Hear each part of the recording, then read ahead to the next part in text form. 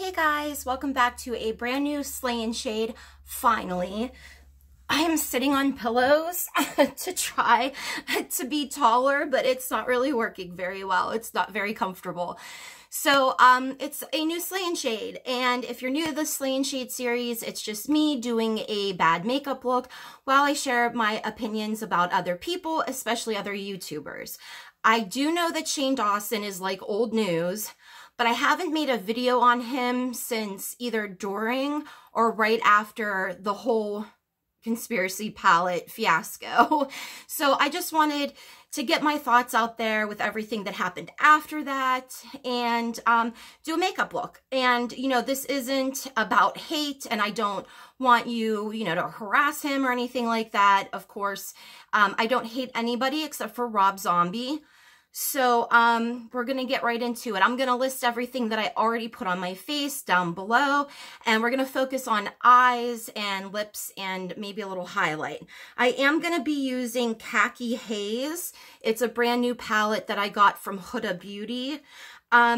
Since January, I probably got three, but my girl Jenny bought me one of them because, things have been so crazy. So here is what it looks like here. I don't really know what I'm going to do like normally, but, I am definitely going to try one of the shimmers, and I'm probably going to go in with this lighter pink color first. So let's get started. Okay, so I did want to start with the fact that when I first found Shane Dawson, it was because of his conspiracy theory videos, and I thought that they were pretty cool and like pretty interesting, and at that point, like, I knew that he had, well, not too long after that anyway, I learned that he had in fact done blackface. Now, I was under the impression that he did that for like a skit and it was one time and that was it. Boy, was I wrong. Whoa. So, not too long after this whole makeup thing happened with, Jeffree and Shane, people started coming out and sharing clips and talking about how offensive and disgusting and racist Shane has been. And I was like, whoa, because I was already starting to not like him because I feel like his collab with Jeffree Star was just a money grab, and I'll tell you why. But when I found out like all of the stuff that he had been doing, it was just disturbing. Now, one thing that kind of got me riled up and made me want to make a video is his tweets. So he had tweeted out a few things. One, I saw the tweet where he was like, I have helped so many YouTubers, and trying to act like he's super not selfish and that he's very selfless and he likes helping all these people. And I'm thinking to myself, what? I don't know any YouTubers that he's helped. Graveyard Girl, is she on trending all the time? No. Exploiting Eugenia Cooney? No. Jeffree Star, he did make him look like a normal human being for about a month, but that friendship is what sort of highlighted everything wrong with the both of them, because I think that Shane wanted that lifestyle that Jeffree has, and he knew there's a lot of money in makeup. Boom. Who better to collab with than the devil himself, Jeffree Star? So that's why I wanted to make this video, because I didn't care for that tweet. Then came the tweet, and I'm kind of going in order of things that I discovered. And so, oh man, when he tweeted out that he was no longer going to be a part of the beauty community and that it was like toxic and all this stuff, and that James Charles needed a slice of humble pie. Yeah, that was insane to me because, first of all, nobody invited you to the beauty community. We're doing just fine, us teeny tiny channels to some of the bigger channels that we can still trust. Nobody wanted you in this community, so bye. And he wasn't ever really a part of it anyway. He pretended to be for money, but he never was. And I remember tweeting, you know, something about him just being in it for like money and stuff. And somebody had tweeted to me like, how do you know that he's not actually really into makeup? And I'm like, because he started a second channel specifically for makeup. And how many makeup looks did he post? Like somebody had said on Twitter, he's done more blackface than he has makeup looks. And that's the honest to God truth. And that is disgusting. And I'm thinking to myself, how, now I do have some notes here because I wrote these notes like quite some time ago. But I am like, so James Charles needs a slice of humble pie from Shane Dawson, from Jeffree Star, from Tati. Like the biggest egos on YouTube are gonna try to say that James Charles needs a slice of humble pie. And granted, I mean, you know, James is a little younger than them, and he does sort of have this attitude, this arrogance, this way about him, you know, but still, like, these are like 30-plus-year-old people being jealous of James, because James was pretty much taking over, you know, as the biggest beauty YouTuber, you know, and I mean, at least he, well, I'm going to do a video about James, so I won't say too much about that. But yeah, this whole humble pie comment, oh, just, I was just like fuming. I'm like, who are you to say that somebody else needs a slice of humble pie, you know?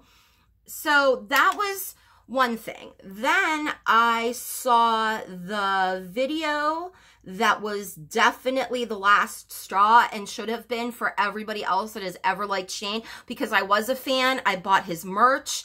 I didn't buy the conspiracy palette because it was the ugliest palette, one of the ugliest that I've ever seen before, and I wasn't going to waste my money, and I didn't want to support Jeffree Star or him. However, at the beginning of that series, I was still sort of pro Shane. So, you know, because we're humans, we change our minds, we change our opinions on people based on their behavior. So anyway, the last straw was the Willow Smith video. If you don't know, I'm going to tell you about it. It's really disgusting. So he's by a poster of what, 10, 11-year-old Willow Smith acting like he's jerking off and getting off to her. What? What? And people were still defending him like, oh, it's just a joke. No, I am not easily offended. And I like dark humor. I like dirty jokes, you know. But in order for something to be a joke, it has to be funny.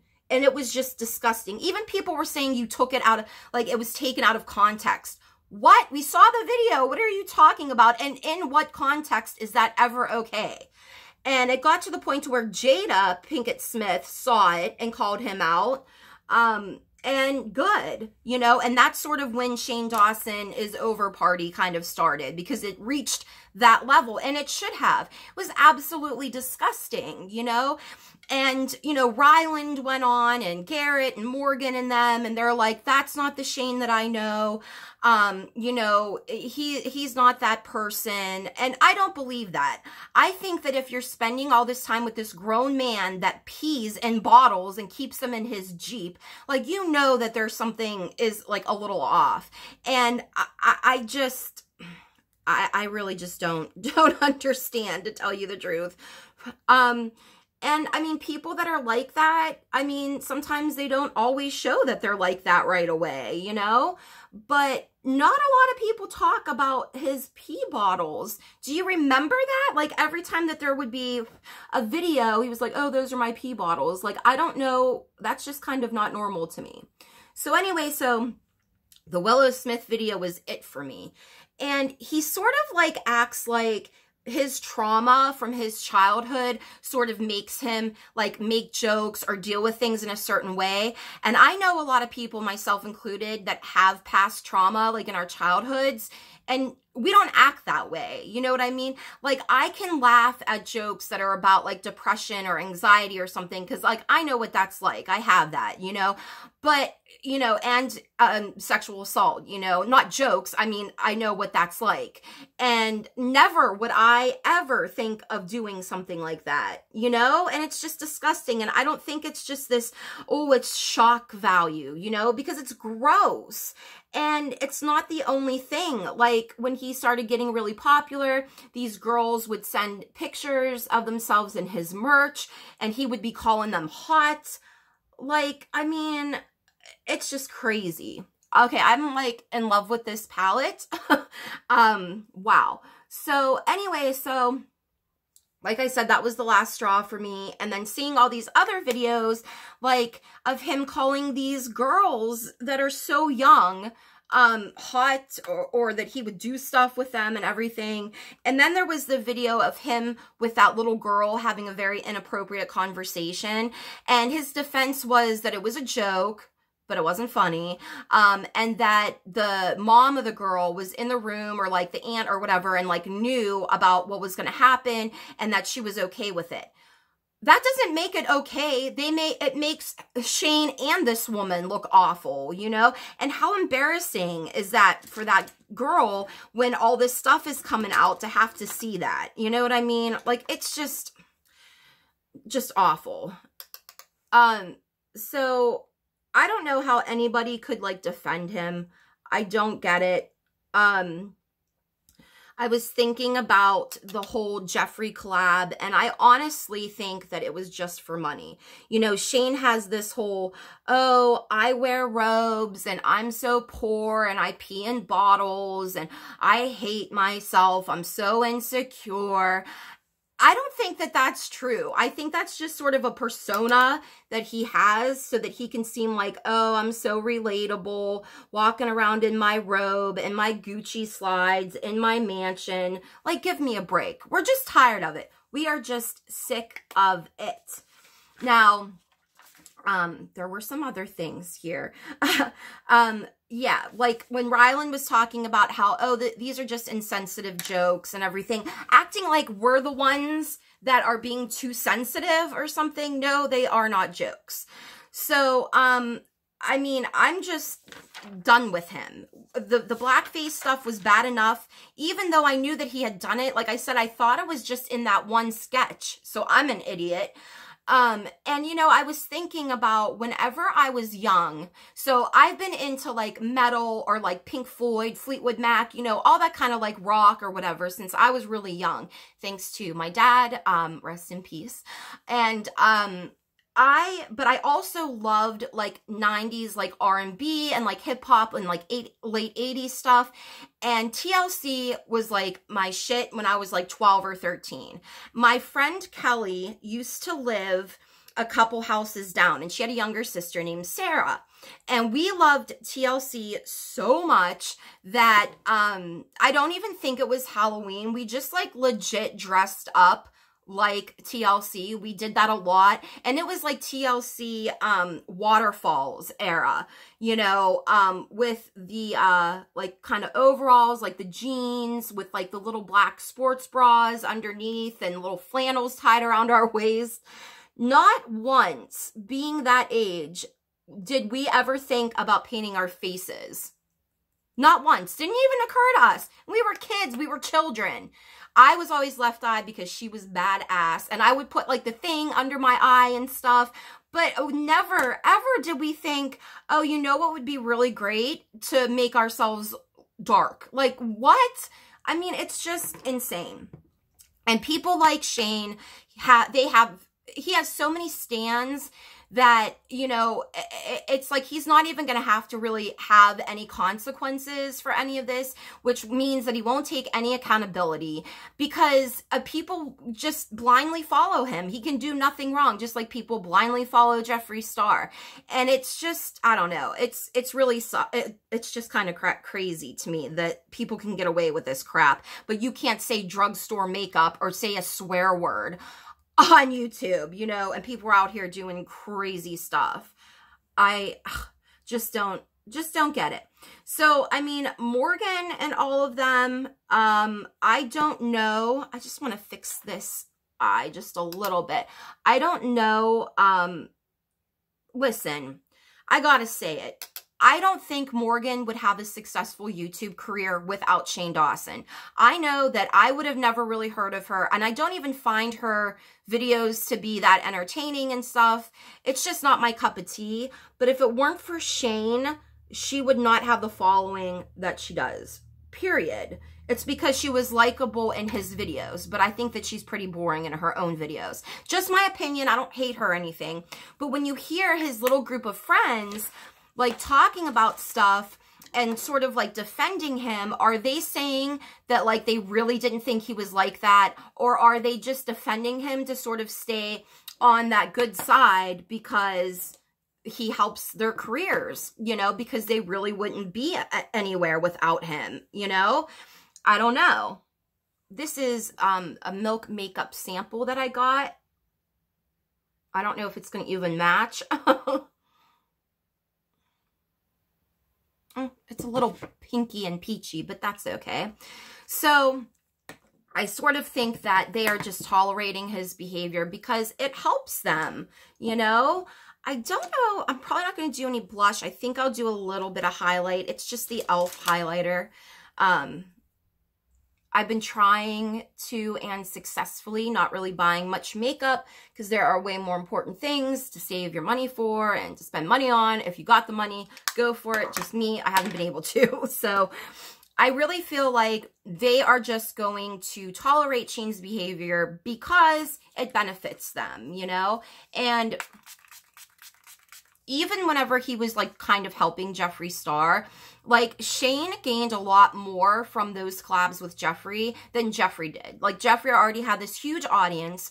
I mean, maybe some people that didn't like him before decided to accept his apology. And listen, I am not a black woman. I am not a black man. I'm not a black person. I'm not a black human. It's not up to me for you to accept Shane's apologies or like Jeffree's apologies. That's not up for me to decide, you know? So you support whomever you want to support. I just feel like when there's a pattern of behavior, of blackface, of sexualizing children, of being that way, that it's kind of disturbing. And if you are going to still like this person, then that means that you not only tolerate it, you also like condone that. And I'm done tolerating it. I am done with him. I haven't missed him since he's been gone from YouTube. It's like he never existed. This shouldn't be just a hashtag, you know, like Shane's over party. Just stop watching people like this. I know that that's a little hypocritical because I'm making a video, but I really just wanted to get all of this off my chest. I don't find those things to be funny that he did. I don't care how long ago in the past it was. Sexualizing children is never okay. And I'm done tolerating the ignorance of these people. And I don't know. Let me know what you guys think. Are you still a fan of Shane? You know, what do you think about all of this? Let me know down in the comments. And this is the finished look. This is the first time I used this palette and I really enjoyed it so far. It's a nice little mini, although I'm not that crazy about Huda Beauty, but I got rid of a bunch of expired makeup and these were shades that I knew that I would use all the time. Anyway, you know, subscribe if you want to, follow me on Twitter if you feel like it, and let me know what you guys think down below. I missed you guys. I'll see you guys soon. Love and hugs. Bye.